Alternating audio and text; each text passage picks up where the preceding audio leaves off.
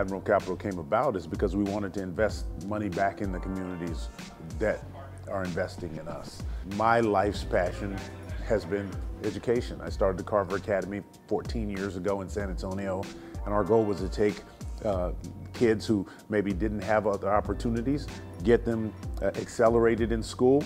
By the time they're in 6th grade, get them doing 10th, 11th grade work instead of being 2 grades behind, and make sure that everyone gets into college.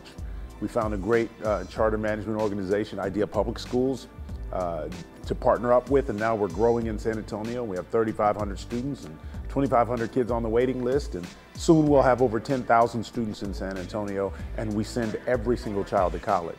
So, ambitious undertaking, tremendous impact, and that's what I wanted to continue. I've spent the last 25 years working on that part, and now through our investments, we can even expand our work with Admiral Capital. So Admiral Hospitality Scholars is really just a growth out of the work that I've been doing for the last 20 years.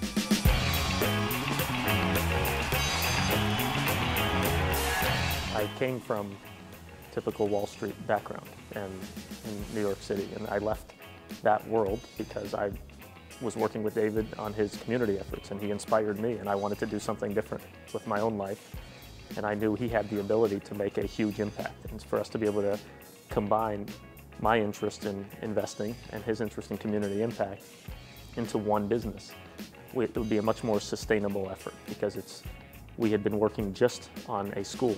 But if we own hotels and own sporting goods companies and own technology companies, and with David's mission, bringing kids in, then we're in a position of influence. We're not just trying to help kids and asking companies to help them, we're owning the companies.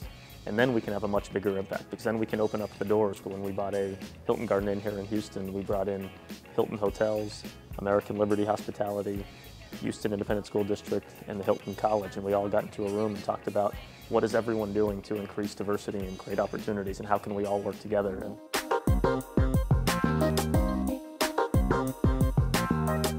Sharing with these young people the contacts that we have, showing them not only is this a very, very exciting, challenging, unpredictable, and fill-in-the-blank industry, but at all levels to really, really show them. And and I always say kind of like access to my Rolodex, right? You tell a young person now Rolodex, they go, I don't know what that is.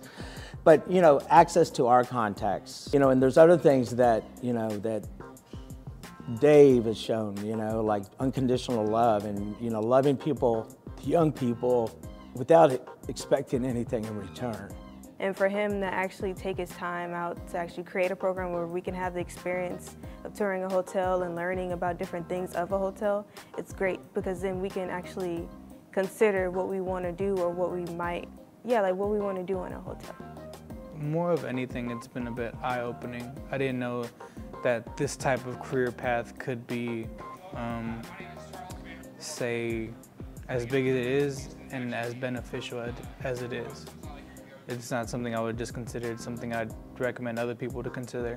So I think it's a great opportunity for the travel and tourism industry, business, and also for the development of the student, because the student, I see them when they first start my class and they're a little bit insecure.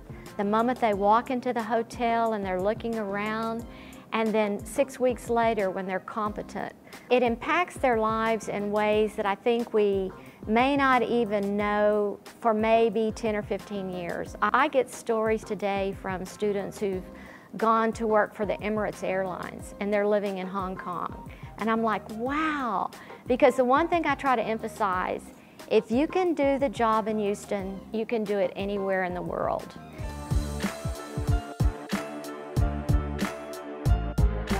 I think what inspires Dave to continue doing this is that to see these young people one day owners of 5 hotels, or to be a CFO, or to be a CEO of their own company. And that is the magic of this business. The natural progression of someone who played basketball at the highest level and used his basketball career to help people.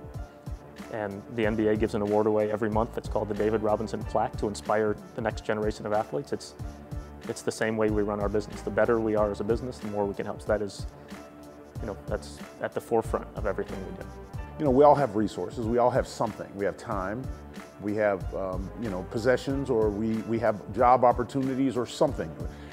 And we can mentor, we can encourage, we can coddle, we can do whatever we need to do to get kids excited and get them moving forward. We have to set the pattern and show them what we want them to be, but lead by example. And so kids are excited. They want to see that. They don't just want to hear you talking about something. They want to see you giving and serving and loving and doing those things, and then that's what we'll produce in the future. We're propelling them. We're putting the hope and the vision into their hearts, and now when they leave here, they're going to be searching for something.